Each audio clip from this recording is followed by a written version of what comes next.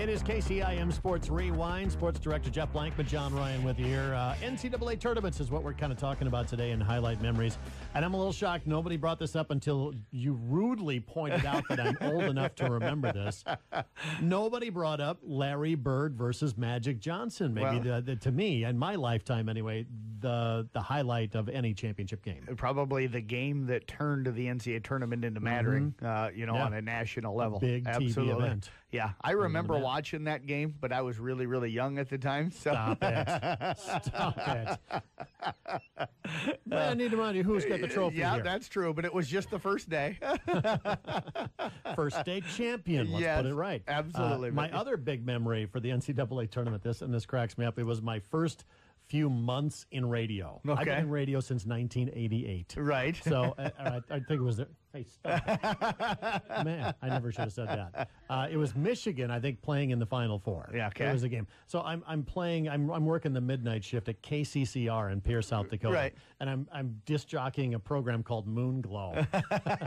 It's elevator music for people who can't sleep, apparently. Yeah. So it's getting late. And I'm listening down the line on the satellite feed to the NCAA basketball tournament game. And it's killing me not watching it. Right. So instead of playing Moon Glow, I potted up the game so I could hear it on the radio station. We were not allowed to carry it. We were not legal to carry the game, but I carried it till the end. Said, all right, well, for sports, we're just going to tune in here. And that's what I did, and nobody called. And nobody caught you.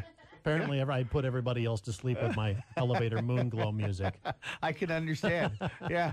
My memory is probably Danny and the Miracles, Kansas knocking off Oklahoma in the national championship game. And then, of course, probably Villanova's win against Georgetown when they were a heavy underdog, when you had the three teams from the Big East make the Final Four, with St. John's the other one. Those are some of my early memories, along with Michael Jordan hitting the game winner.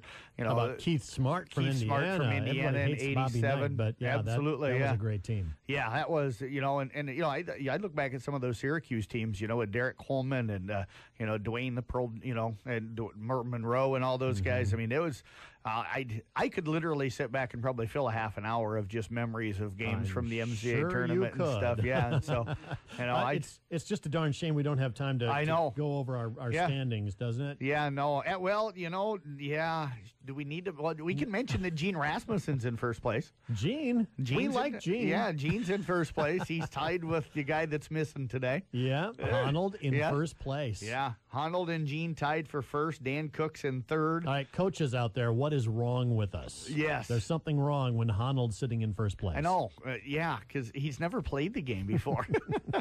He's a wrestler, people. He's a wrestler. He grew up wrestling, yeah. And Keith Wagner's in fourth. He joined us today. Caitlin Christensen is in fifth place. Got Lonnie Miller and Randy Beeson tied for sixth. Todd Bontrager, Chris Stimson, Matt Wilkin, last year's champion, and John are tied for eighth. Coach Wilkin, when he turned in his sheet, said, here's this year's winner. So, the fact that he's in eighth place, not looking real good right now.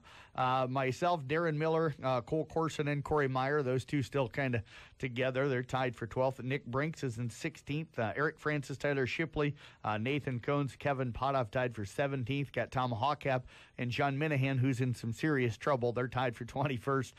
Clive Clark is 23rd. And Nate Wall right now bringing up the basement.